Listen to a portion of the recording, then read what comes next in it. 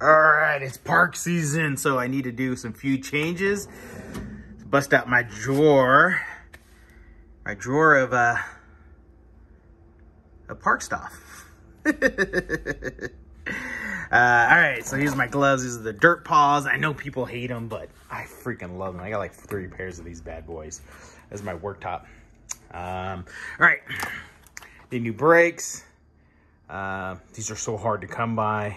And luckily, somebody told me where I could find them. So gonna change those out. And so I am gonna go with the 203 in the back. The problem is my adapter's not here. So I may be stuck. Well, I may gonna be stuck. I am gonna be stuck with the 180 in the back. Cause I am going tomorrow. And all right, so this is what I'm running in the front. Be running the XR5 2.6s, a little beefier than the 2.4s. Great grip. So I'll poly run these probably at 22, 23 PSI. Not too sure. It's my first time running the XR5s. Then the back is the Enduro, the SE4. So it has the same tread pattern as an XR4, but just a little thicker casing for the Enduro casing. So I put that in the rear. Yeah, sure I can go a 2.4, but I don't know. I need a little beefier. So I am a little heavier, so these 2.6s end up being 3.0s. Get it? All right, and then I'm also going to change the middle link. So I'll show you guys that and my whole process. And I'm debating if I should wash my bike or not. Do you want to show up to the bike park with a clean bike? I don't know. Probably not. We'll see. But anyways, my new combo for bike parks. All right, here's a trick that I learned. So I just popped them out and they were folded. I leave them in the back of the truck with the sun and let them bake for a little bit. And then they're easier to put on. So I'll go through the process of washing my bike, and then when I'm done with that, I'll be able to put them on. They'll still have a little bit of soapy water on the rim, so hopefully it'll be an easy slide. If not, I'll be riding some old stuff. All right, she's all ready. So got the XR5s on. It's a little different tread pattern. Still on the 2.6. It's pretty skinny there. And then the back, the SE4 with the Noble rim. The only thing we didn't do for the bike park is we didn't change the middle link. So the other side is stripped.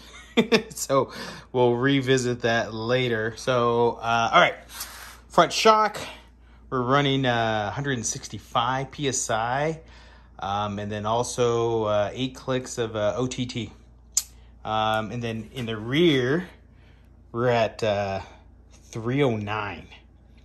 And then 202 in the negative. So I know it says 300 is the max, but that's been working best. So we called DVO and they said that's okay to run. So that's actually also my race setup as well. But in the front, when we race, depends on the course. We'll run anywhere from 160 to 172. So yeah, so we'll see you tomorrow. I'm pretty excited. First one of the year. It just sucks. I'm using the 180 rotor. So I was hoping to get the 203 on there today, but no dice. But it'll be the first time taking the Chris King and the Noble rim out to the mountain. So I don't know, the first day, because we're actually going next weekend too. So I don't know if we're going to be launching it. Probably just trying to get my sea legs in. All right, we'll see you on the mountain. Okay, this is in my traveling toolbox. It's actually my wash box, but when I go to the bike park, it's my toolbox. All right, got my chain whip, valve stem remover. This is the really funny part is it's my muck off sealant, but if you notice it's green, so it's actually my slime that I put in there. I don't know, it just seems like a super cool bag to put stuff in. I used to carry it in my bag, but not anymore. I actually carry something different. Anyways, extra pad, Oh, I am missing something. So here's my Pro Bike Tool torque wrench. Super cool. I'll link in the video here somewhere. This is my grease. You know, once again, tell everybody, I'm like, if you guys find something better, let me know. I've been using this big tube forever. Got my digital shock pump in there. Got my Park Tool 6 mil. Don't ask me why, but it's my favorite one. That's why it's all beat up. It's all beat up. But anyways, favorite one in there. This is an all-in-one hatchet, scissor, hammer. I don't know. I just threw it in there for some apparent reason. These are my levers if I need them.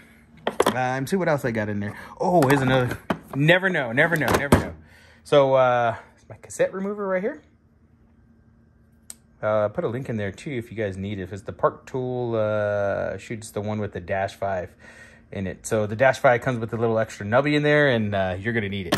I didn't think you did, but you do need it. And what's the other thing in here? Oh, just a super long wrench in here. So that actually is able to get that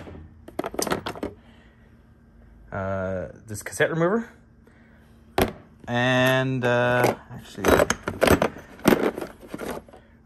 disc rotor remover too. So this is the BBT 69.2.